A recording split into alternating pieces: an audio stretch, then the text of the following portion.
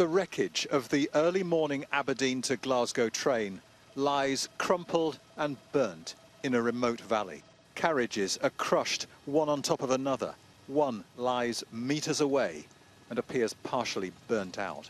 Tragically, 3 people died, including the driver. Astonishingly, just 6 people were taken to hospital and none of them are believed to be seriously injured. This was not a busy service, and from CCTV inquiries and witness statements, we believe all passengers have been accounted for.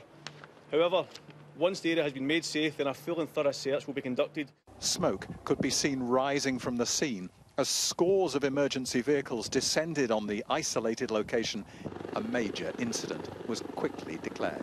This has been a really tragic incident, and my condolences are with the loved ones of the 3 people who have lost their lives. The area had been hit by torrential thunderstorms overnight. Flooding was reported in several parts of Scotland, and pictures have emerged of standing water on the tracks near the accident scene.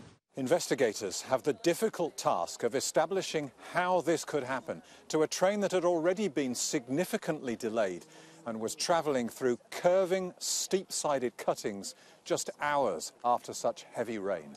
One area of investigation will be the condition of the track and its surroundings. I think what we'll have to do is wait and see what the British Transport Police come up with. The tragic death of the driver in this disaster makes the urgent investigation more difficult. Search teams will be examining the wreckage when it's safe to do so, but they believe everyone has been accounted for. The Queen has released a statement to express her sympathies.